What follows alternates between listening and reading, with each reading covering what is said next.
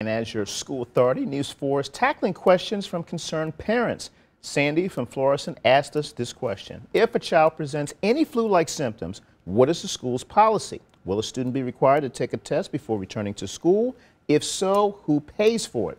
Well, St. Louis Public Schools tells us that any students or staff with symptoms will require a note from a medical care provider saying that they're clear to come back to school. And when it comes to testing for coronavirus, school systems across the area tell us that the decision will be up to a doctor, not the district.